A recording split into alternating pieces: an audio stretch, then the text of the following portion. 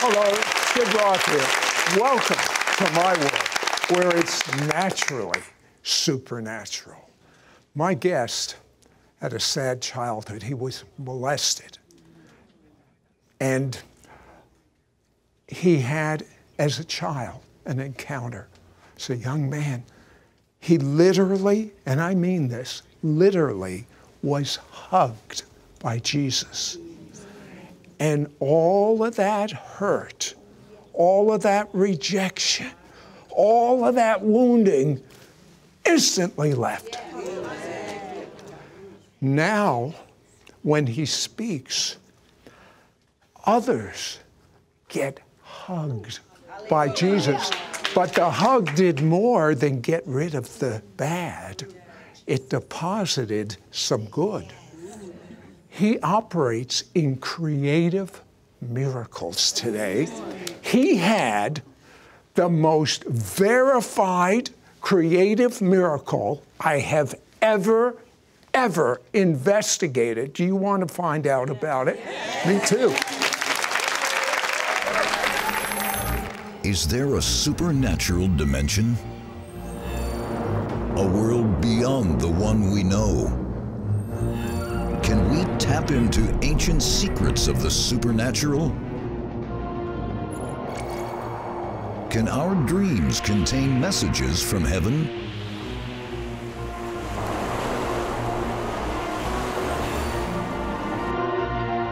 Is God ready to bring a tsunami wave of healing onto planet Earth today?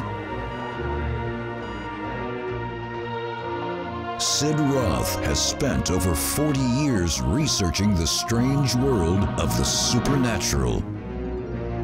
Join Sid for this edition of It's Supernatural.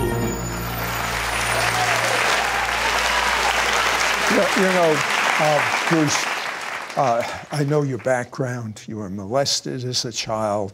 You were headed towards disaster. And you weren't a churchgoer. You went to a Sunday school for the first and only time of your life with your grandparents, and you were told about the love that Jesus has for you. And then shortly thereafter, you were in bed and weeping. Why were you weeping? Oh, it was a particularly bad night. I was feeling shame, guilt, fear, just all those emotions balled up, guilt, all the stuff that's tied with being molested. And when you're about ready to hear what I'm going to ask him next, many people get supernaturally healed even as they hear what actually happened to Bruce. What happened? Well, when I was in that Sunday school, the Sunday school teacher told the story about Jesus hugging the children. And so now you fast forward several months to this night, and as I'm laying there feeling this hurt, this guilt, this pain, the fear that came along with it, that story came back into my mind of what he had said. And I knew there was nobody that was going to give me any affection, attention, or love. So I just simply said, doubting Thomas prayer, and said, Jesus, if you're real, I want you to come here and hug me like you did those kids in that story. And immediately, I was picked up off the bed, pulled into a chest, and I got a full, like a real hug, but it was so much more, Sid, than just a physical hug. It was like being, words, I have a hard time coming up with the words to describe it, but it was like being dipped in liquid love from the top of my head to the bottom of my feet, and all the guilt and the shame, the fear, all of those bad feelings just began to just wash off and wash off. And I woke up the next morning, I fell asleep like that, and I woke up the next morning, and here's five-year-old theology for you. I said, there is something to this Jesus thing. Now, November 2006, the devil tried to kill you. In fact, he succeeded. Bruce died. What happened to you briefly? Particular day, I was working underneath a large Peterbilt logging truck, as big as any semi-truck you'd ever find. The other mechanic I was working with who worked for this logging company had removed one of the front wheels, and he had jacked it up, but unfortunately had not used any safety equipment, no jack stands or blocking. I knew it, and that was my own fault. I still went underneath anyway. I was underneath the truck. I was laying underneath the front axle. That's the lowest part of the truck on these big trucks. 10 to 12,000 pounds of weight just on that front axle.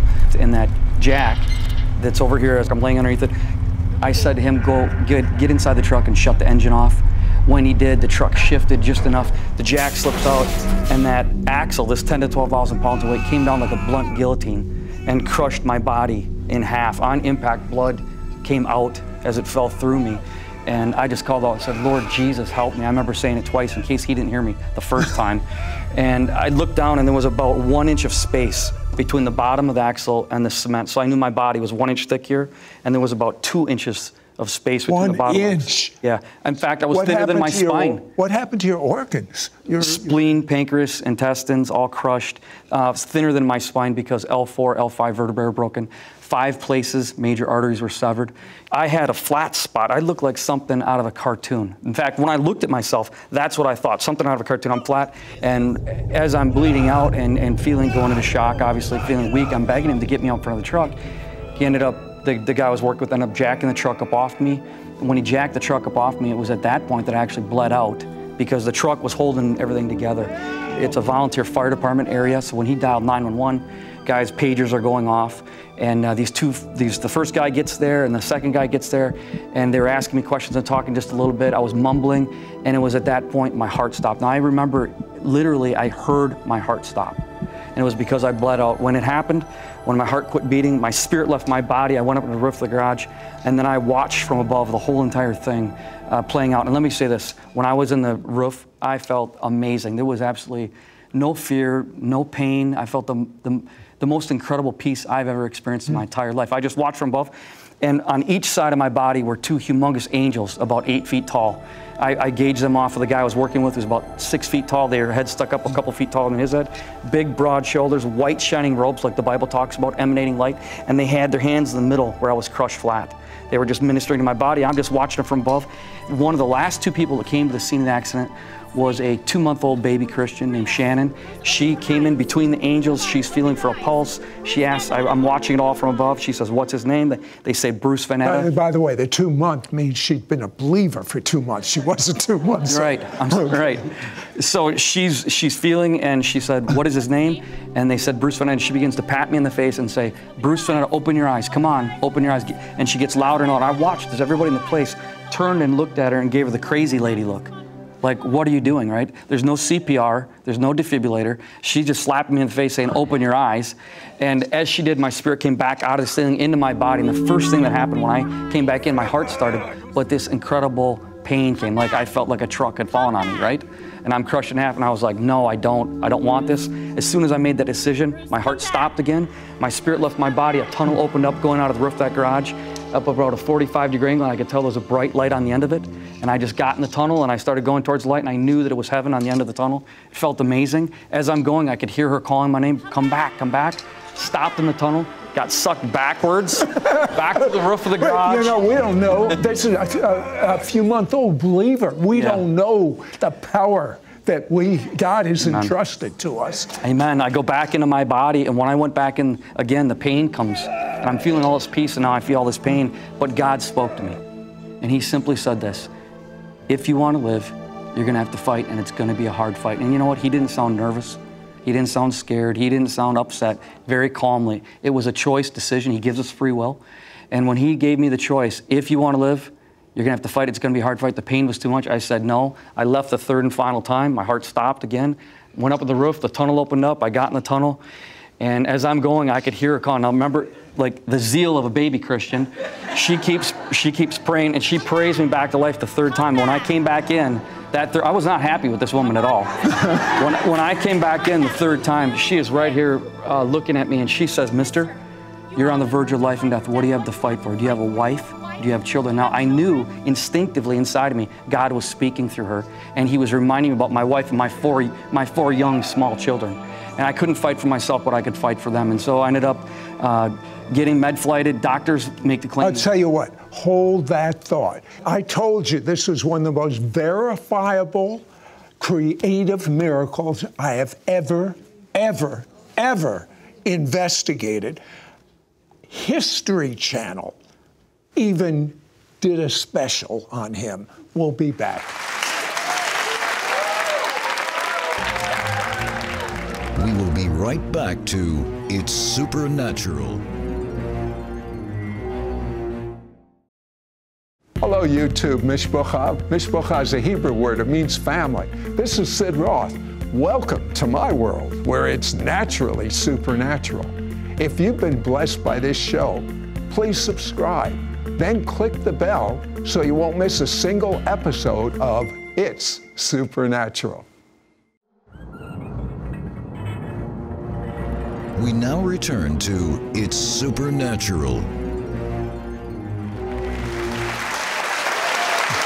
Now, Bruce, you shocked the doctor didn't expect you to live a night, but you lived. And then he says, well, you could live to maybe a year and a half, but it's not going to be a good quality of life. But you had a praying wife and friends who prayed for you.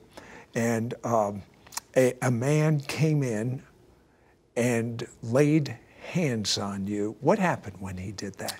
Adults have 18 to 20 some feet length of small intestine. They had removed all of my small intestine because it was so crushed, except for about approximately 2 feet. And so it wasn't enough to live on. They're feeding me intravenously, and that's why they said I was gonna not be able to live. So I've lost 65 pounds. I'm dying in the hospital. This man comes to pray. His name is Bruce Carlson. God had woke him up 2 mornings in a row.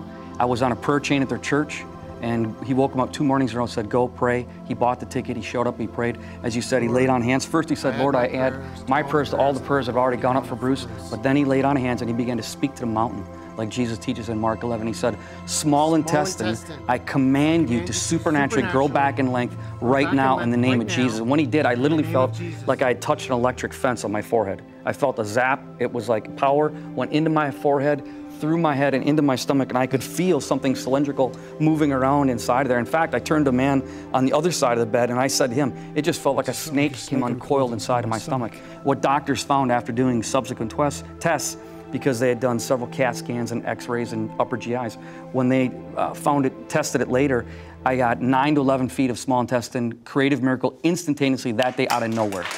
Now, unbeknownst to Bruce, History Channel contacted him to be a guest to tell about his miracle. He did not know that they felt he was a phony. And they were the purpose was to expose you. They did all their research, and what did they have to say? When it was all said and done, out of 24, it was the one that they said, this is a miracle. And this came from atheists. Atheists? Atheists. They could not refute all of the medical documentation. That's what they couldn't refute. They said I didn't have out-of-body experience. They said I couldn't have seen angels because they didn't believe in that. But when it came to the medical stuff, 5 arteries severed, nobody else in the whole world they can find that's ever lived with having 5 places, major arteries severed, and the intestines growing. They had to admit that that was medically a miracle. We're going to see more and more of this. You were invited to a church that didn't see many miracles, and you had an encounter with Jesus at that church. What happened? The Lord had me pray for the place. It was a church that never had anybody come forward, and so it was outside of their comfort zone. We invited people forward that had bad backs. The Lord said, pray for the first person, that first lady. God healed her back instantly. So she starts, getting excited. And the Lord said, now have her pray for the next person. So she did. And then the Lord said, the Holy Spirit said, get off to the side, just get away from them. So I went off to the side as they're praying, and every person gets healed. Who prays for the next person who gets healed, and it's 100%. Right down the line, well, the Holy Spirit has me off to the side. I realize I see this ball of light, Jesus, and this big ball of light, and before I knew what I could even do, I was on the carpet with my forehead pressed into the carpet because it was so overwhelming, instantaneous, awesome power of God. And I heard him say, no, come sit next to me. So very carefully, I got up and sat next to him. Now he's sitting on my left, and all the people that are getting prayed for are straight out in front of us. And he points his right arm to them, and he said this. He said, do you see that? They don't even know you're gone. And it hurt for a split. I'm like, what does that mean, It was a pride checker, right? But he never dropped his arm. He kept pointing, and he said, that's what I want you to do. I want you to go into places and start fires. Tell the testimonies, get them excited about me, and go to the next place and do the same thing. And the Holy Spirit will follow up after that for those who want it. And then he followed, this is how he ended. He said, they don't need a superstar evangelist.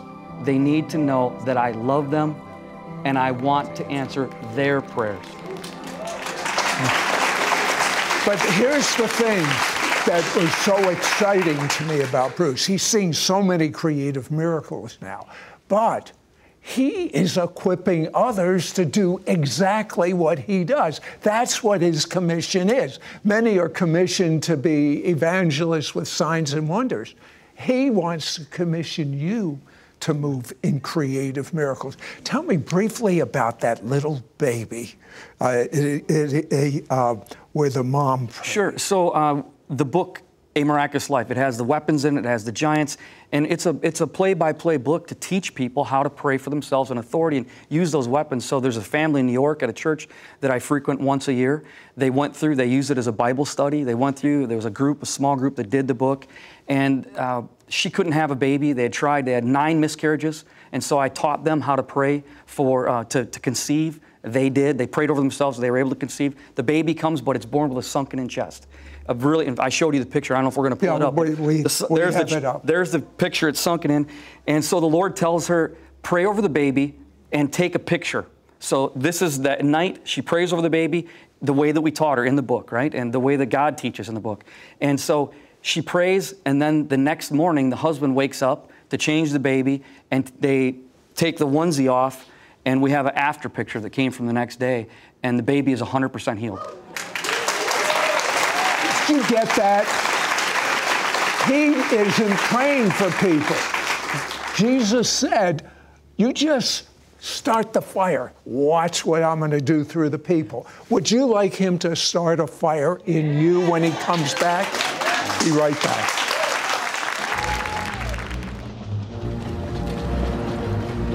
We will be right back to It's Supernatural. Call now and get Bruce Van Natta's Living in the Miraculous package, which includes his powerful book, A Miraculous Life, and his anointed 2-part audio CD teaching, Positioning Yourself for Supernatural Victory. Plus this bonus, Bruce's mini book, God Will Talk Through You. This is an exclusive package for our It's Supernatural audience. Yours for a donation of $29. Shipping and handling is included. Ask for offer number 9536. In his book, Bruce Van Natta shares the miracles that he has personally experienced.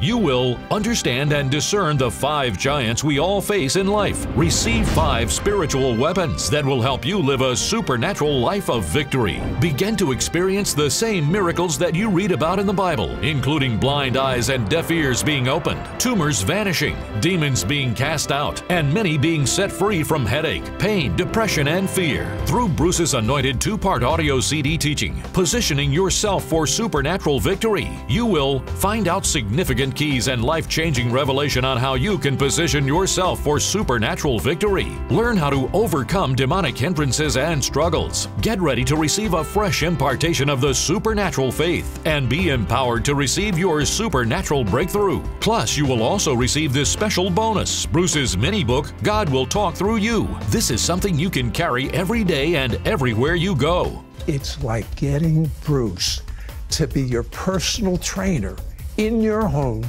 to do exactly what he does. And I have to tell you, Bruce, yours is the miracle that happened to you, the embrace by Jesus where he gave you this gifting. It's all transferable. And if not now, when? Don't miss out on getting Bruce Van Natta's Living in the Miraculous package, which includes his powerful book, A Miraculous Life, and his anointed 2-part audio CD teaching, Positioning Yourself for Supernatural Victory. Plus this bonus, Bruce's mini book, God Will Talk Through You. This is an exclusive package for our It's Supernatural audience. Yours for a donation of $29. Shipping and handling is included. Ask for offer number 9536. Call or you can send your check to Sid Roth. It's Supernatural. P.O. Box 39222, Charlotte, North Carolina 28278. Please specify offer number 9536 or log on to sidroth.org. Call or write today.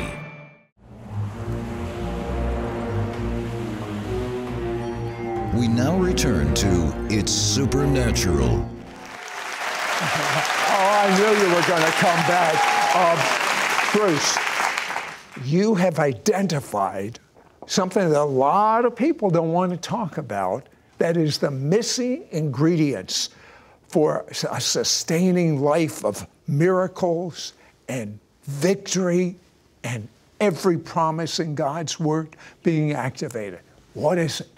Well, as I've been doing this ministry and praying for so many sick and ministering to people and the emails and the phone calls and all the different things, what God has shown me clearly is there are lots and lots of people who want Jesus to be their Savior. Lots of people. They want Him to save their marriage. They want Jesus to save their finances, save them from some cancer or some kind of health issue. But they don't want Him to truly be their Lord. And when we do a study on this, and the Lord had me go through and study this out in the Bible, when you do a study on just the word count, Old Testament, New Testament combined, approximately 8,000 times the word Lord is used. But it's only about 50 times that the word Savior is used. So it's clear from God's point of view what He considers to be more important. Lord is who He is. Savior is what He does. And I find people will contact our ministry and say, how much will it cost? How much will you charge me to pray for my wife who's dying of cancer? How much will it cost for us to pay you to do some of this miracle? And we'll say, we have witches. We'll have people from the occult, and they'll come right out and say, look, I'm a witch, but I've got this physical problem. I think what you're doing is legitimate. You're tapped into something. How much will you charge me? See, they want Jesus to be their Savior, but they don't want Jesus to be the Lord. And unfortunately, I find a lot of Christians who unknowingly have been caught in this trap too.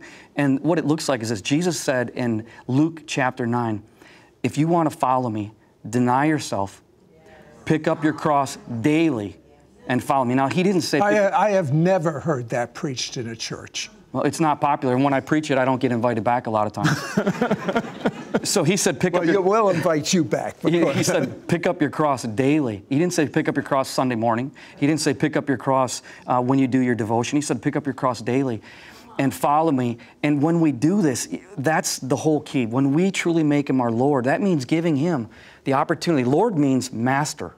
Lord means ruler.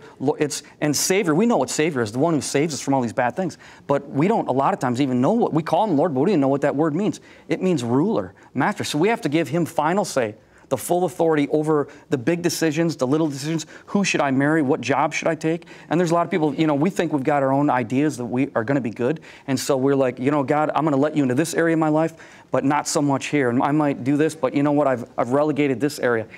I want you to pray for us to be so hugged by Jesus that nothing else matters. Amen.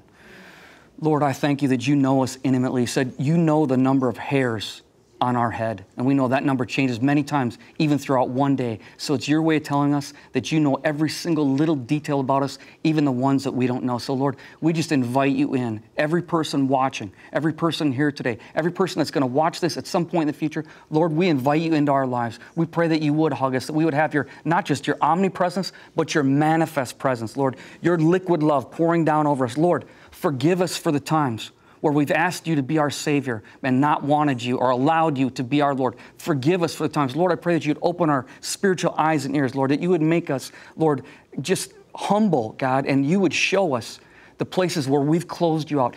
That, Lord, You would show us where we need to repent and where we need to allow You in to be Lord, to be the master, to be the ruler, to have the final say in life so that we can live a blessed life, so we can live a supernatural life, Lord, and we can share that supernatural blessed life with everybody in our circle of influence, Lord, so that Your kingdom is multiplied. We pray it all even now in Jesus' name. Amen.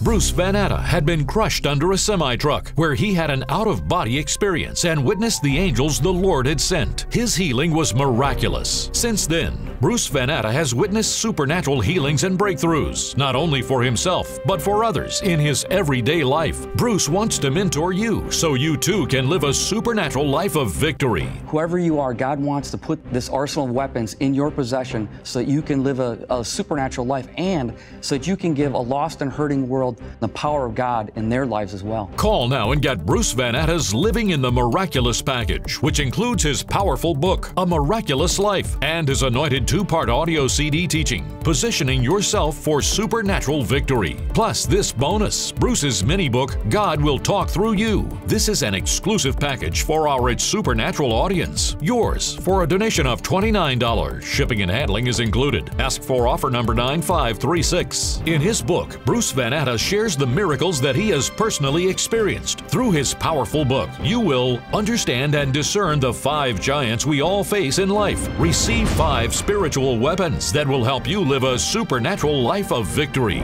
Begin to experience the same miracles that you read about in the Bible, including blind eyes and deaf ears being opened, tumors vanishing, demons being cast out, and many being set free from headache, pain, depression, and fear. Through Bruce's anointed 2-part audio CD teaching, Positioning Yourself for Supernatural Victory, you will find out significant keys and life-changing revelation on how you can position yourself for supernatural victory. Learn how to overcome demonic hindrances and struggles. Get ready to receive a fresh impartation of the supernatural faith and be empowered to receive your supernatural breakthrough. God wants to raise up an army of end-time believers who are operating in the supernatural. This is meant for everyday Christians, the stay-at-home mom, the pastor, the teacher, the truck driver, the waitress. Plus, you will also receive this special bonus, Bruce's mini book, God Will Talk Through You. This is something you can carry every day and everywhere you go. What I love about this bonus mini book, it's something you can get through in a short period of time.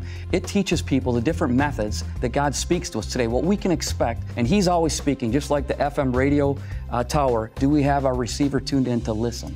It's like getting Bruce to be your personal trainer in your home to do exactly what he does. And I have to tell you, Bruce, yours is the miracle that happened to you, the embrace by Jesus where He gave you this gifting. It's all transferable. And if not now, when?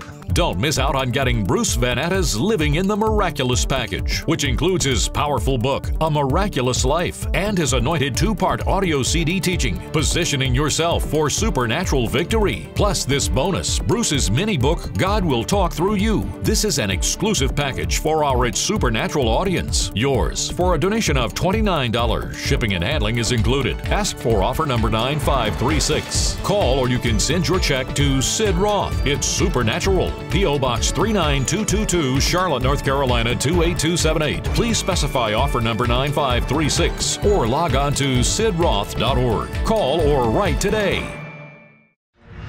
Next week on It's Supernatural. Hi, I'm Francis Frangipan. You know, depression, anxiety, sickness, disease, and pain are running rampant through the world. But there is a place where you can be protected from everything the enemy would throw at you. Join me on It's Supernatural with Sid Roth as I share how you can enter daily and live in the shelter of the Most High. Your gifts to this ministry will help Sid air It's Supernatural in Israel 28 times a week and distribute his evangelistic book to the Jewish people worldwide.